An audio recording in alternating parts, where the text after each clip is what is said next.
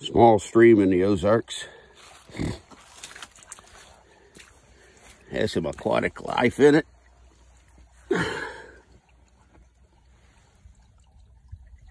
Right there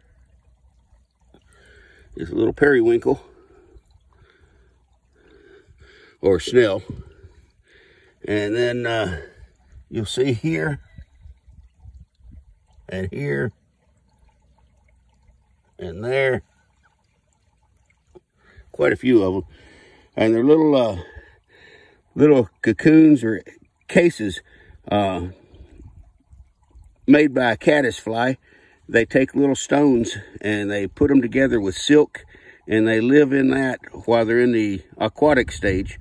And then later on, they will come out of that, emerge and fly. And sometimes you'll see in the summer these huge masses of, Caddies Fly. There went some little critter running under that leaf. See that little black thing right there? Some sort of scud.